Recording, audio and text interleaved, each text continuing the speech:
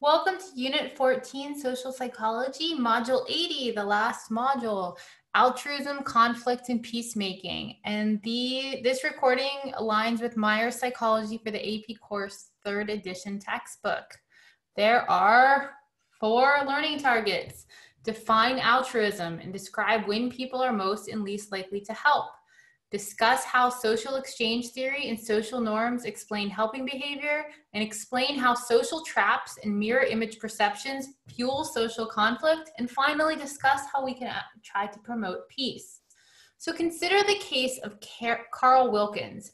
He was a Seventh-day Adventist missionary. He was living in Kigali, Rwanda in 1994 with his family when militia from the Hutu ethnic group began to slaughter members of a minority ethnic group, the Tutsis.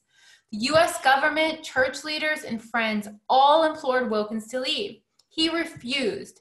After evacuating his family, and after every other American had left Kigali, he alone stayed and contested the 800,000 person genocide. What happened? When the militia came to kill Wilkens and his Tutsi servants, Wilkens' Hutu neighbors deterred them.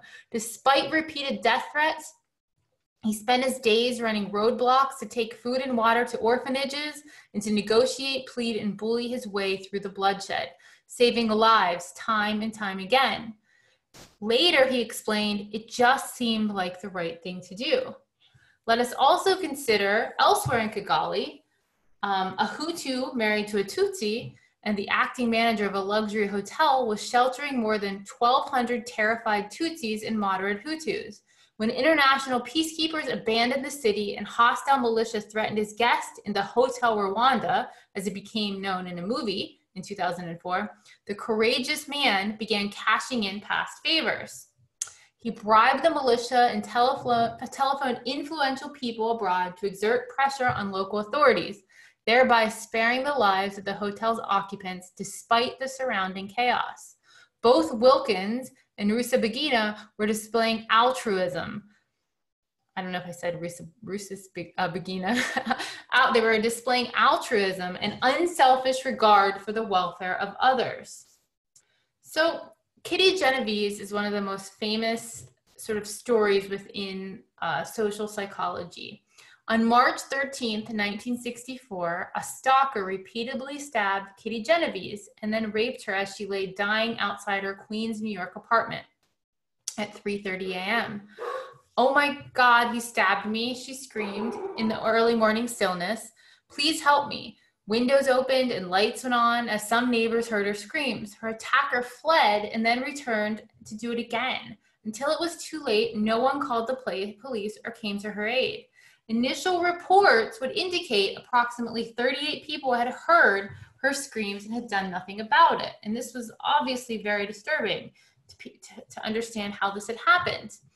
So how did this story of Kitty Genovese lead to research on bystander involvement?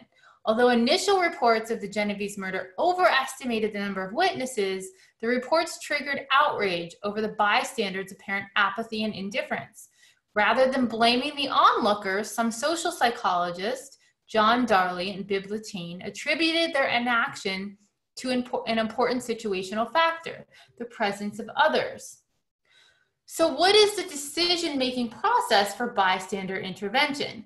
Before helping, one must first notice an emergency, then correctly interpret the emergency, and then have a sense of responsibility to help. So all those things seem to need to be present for a bystander to intervene. So to paraphrase the French writer Voltaire, we are all guilty of the good we did not do, right? So we're all guilty of sometimes passing by someone who might be in need of help. And why does that happen? Social psychologists study that. So what research has been conducted on bystander intervention? So one of Darley and Lutine's experiments staged a fake emergency as students in separate lab rooms took turns talking over an intercom. Only the person whose microphone was switched on could be heard. When his turn came, one student, who was an accomplice of the experimenters, pretended to have an epileptic seizure, and he called for help. What were the results? Well, those who believed only they could hear the victim and therefore thought they alone were responsible for helping him usually went to his aid. Students who thought others could also hear the victim's cries were more likely to do nothing. So what is the concept of diffusion of responsibility? In the case of Darley and Latane's experiments, when more people shared responsibility for helping others, when there was a diffusion of responsibility, any single listener was less likely to help. Social psychologists use the term diffusion of responsibility to describe the behavior in which an individual assumes they are not responsible for taking action or that others have already done so. So the bystander effect is actually the tendency for any nearby person, bystander, to be less likely to give aid if other bystanders are present. The presence of bystanders reduces brain activation in the motor cortex, signaling that we don't need to take action. So what experiments have confirmed the bystander effect? When one study, researchers and their assistants took 1,497 elevator rides in 3 cities and accidentally dropped coins or pencils in front of 4,813 fellow passengers. When alone with the person in need, 40% helped. In the presence of 5 other bystanders, it reduced significantly and only 20% helped. So the social exchange theory is the theory that our social behavior is an exchange process, the aim of which is to maximize benefits and minimize costs. One widely held view is that self-interest underlies all human interactions and that our constant goal is to maximize rewards and minimize costs. Accountants call it cost-benefit analysis. Philosophers call it utilitarianism, and social psychologists call it social exchange theory, all kind of explaining the same thing. So for example, if you're considering donating blood, you may weigh the cost of doing so, time, discomfort, anxiety, against the benefits, reduced guilt, social approval, good feelings. If the rewards exceed the costs, you're more likely to help. The reciprocity norm is an expectation that people will help, not hurt, those who have helped them. In our relations with others of similar status, this norm compels us to give, whether it's in terms of favors, gifts, or social invitations, and we tend to give about as much as we receive. Sometimes this means paying it forward, as happened in one experiment when people who were treated generously became more likely to be generous to a stranger. What is the social responsibility norm? This norm is the expectation that we should help those who need our help, young children and others who cannot give as much as they receive, even if the costs outweigh the benefits. One study showed that Europeans are most welcoming of asylum seekers who are most vulnerable, for example, who have been tortured, who have no surviving family. So construction worker Wesley Autrey exemplified the social responsibility norm on January 2nd, 2007. He and his 6- and 4-year-old daughters were awaiting a New York City subway train when before them a man collapsed in a seizure, got up, then stumbled to the platform's edge and fell onto the tracks.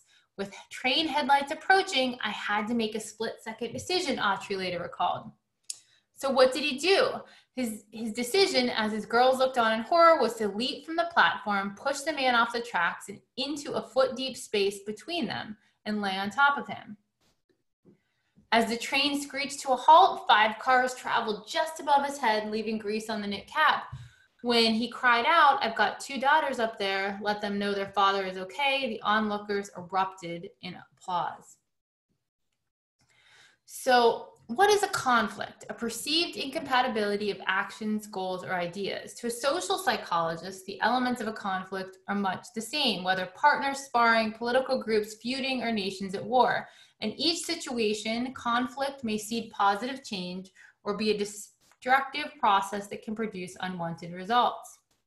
A social trap is a situation in which the conflicting parties, by each pursuing their self-interest rather than the good of the group, become caught in mutually destructive behavior. For example, it may be in company A's best financial interest to dump their toxic waste into the nearby river because it's cheaper than hauling it to a proper collection location. But if company B, C, D, and so on all do the same, all act in their own individual best interest, the destruction of the river habitat is guaranteed. So some real-life examples of social traps. Many exist. Many real-life situations similarly pit our individual interests against our communal well-being. Individual fish trawlers reasoned that the fish they took would not threaten the species and that if they didn't take them, others would anyway. The result? Well, some fish stocks have been depleted. Ditto for the buffalo hunters of yesterday and the elephant tusk poachers of today. Another example of a social trap. Individual car owners and homeowners reason electric cars are more expensive. Besides the fuel that I can burn on my one car doesn't noticeably add to the greenhouse gases. When enough people reason similarly, the collective result could threaten disaster.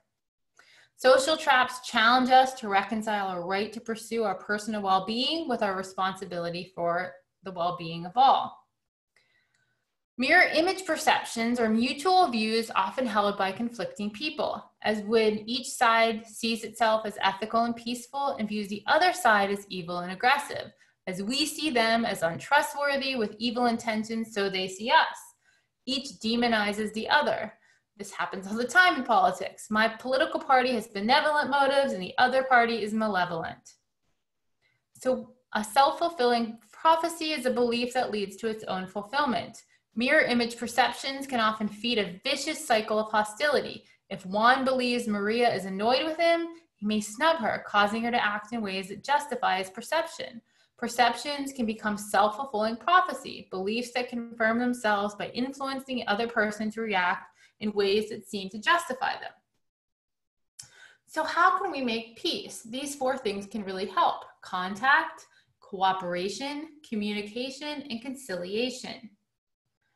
So does it help to put conflicting parties into contact with each other? With cross-racial contact, South Africans' interracial attitudes have moved into closer alignment. Friendly contact between Blacks and whites as roommates improves attitudes towards others of the different race and even toward other racial groups. In surveys, the reason people most often give for becoming more supportive of same-sex marriage is having friends, family, or acquaintances who are gay or lesbian. So the research of Muzafer Sherif is very interesting. It was a 1966 study to see if enemies could overcome their differences,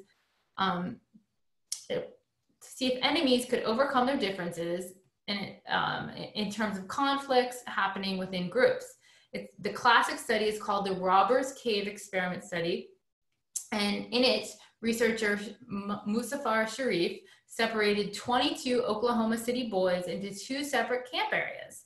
Then he had the two groups compete for prizes in a series of activities.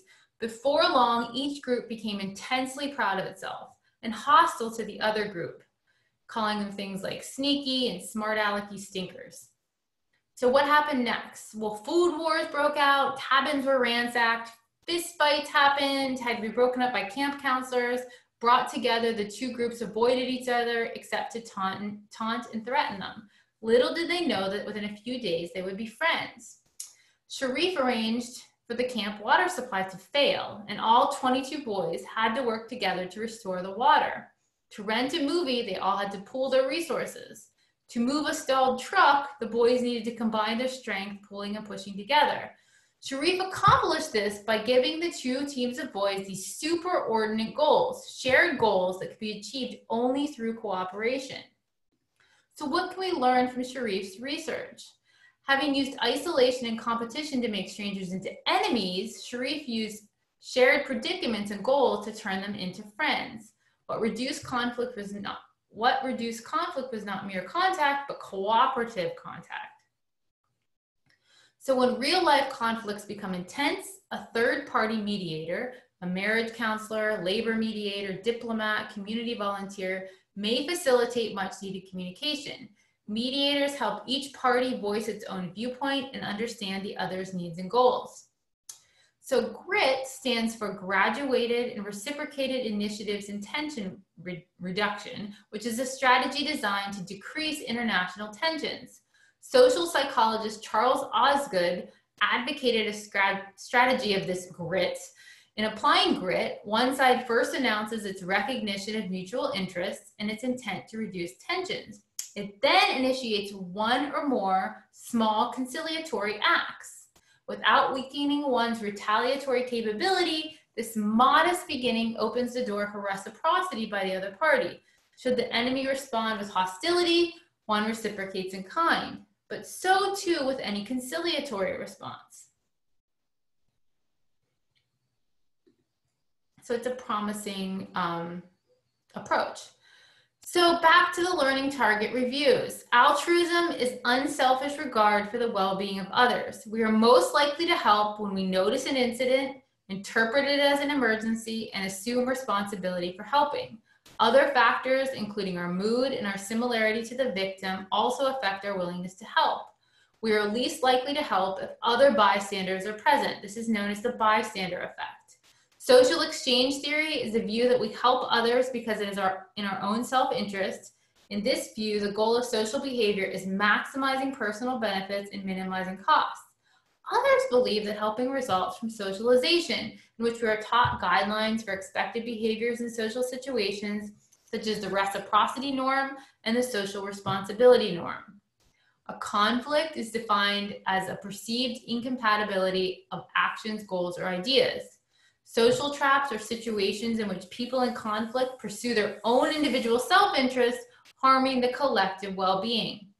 Individuals and cultures in conflict also tend to form mirror image perceptions. Each party views the opponent as untrustworthy and evil intention, and itself as an ethical, peaceful victim. Perceptions can then become self-fulfilling prophecies. And finally, peace can result when individuals or groups work together to achieve superordinate goals, as Sherif showed in his study with the 22 boys. Research indicates that 4 processes, contact, cooperation, communication, and conciliation, can help to promote peace. That is it for this module. Thank you for listening. Take care.